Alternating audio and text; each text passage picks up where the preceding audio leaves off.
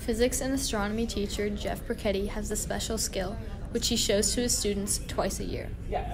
I started doing card tricks and magic in general right around like a sophomore, junior level in high school. I'd say probably like 1992, 93-ish. I did one where he flipped the card over, and it was the card I was thinking in my mind. Like that I saw he showed me. I was like, whoa, how do you do that? He broke a piece of paper with like throwing the card.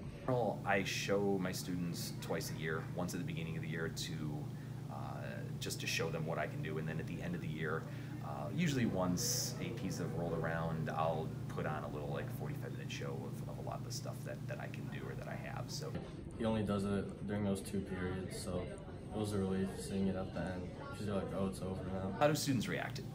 When I first tell them I'm going to do magic, there's usually 2 different reactions. Some people are like, oh wow, that sounds really cool, and other people just kind of laugh.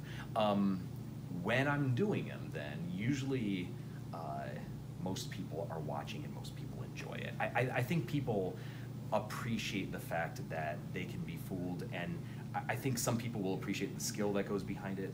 Other people just enjoy it because it's fun. I'd say the reaction is mostly positive. There are a few people who don't care, and that's fine, but I'd say for the most part they enjoy it. Everyone was surprised. Nowhere he just says, I like to do card tricks and stuff like that. I didn't expect it at all. I mostly like to show them just because it's fun. It's something that I enjoy doing. It's not something that I do a whole lot anymore, but it's something. It's kind of like riding a bike. You keep the skill, and it's not something that a lot of teachers generally do. So therefore, I think it's fun. It definitely improved the connection like with students and him, because they like feel like he's a better teacher and like funnier. In terms of actually doing it, what's the most fun for me is the fact that you can trick people with really simple things. Everybody always thinks there's way more to it, but there's not. It tricks people because of its simplicity, and I think that's kind of fun.